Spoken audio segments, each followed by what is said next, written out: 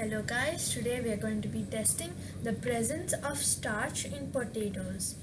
So, for this experiment we will need a test tube holder, a test tube containing a little bit of water and some potato starch mixture, which is you can see the mixture. So that is a mixture of water. Which is this?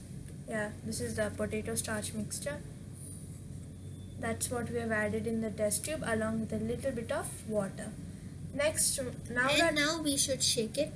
Now we'll first shake it to mix it to now dissolve. We'll put iodine solution. A few drops of iodine solution. Just 2-3 drops.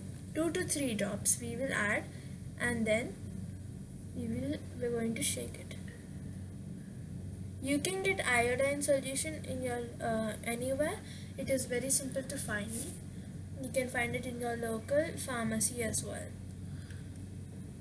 And now we you can see that the water has turned into a green color. So now we're just going to simply shake it.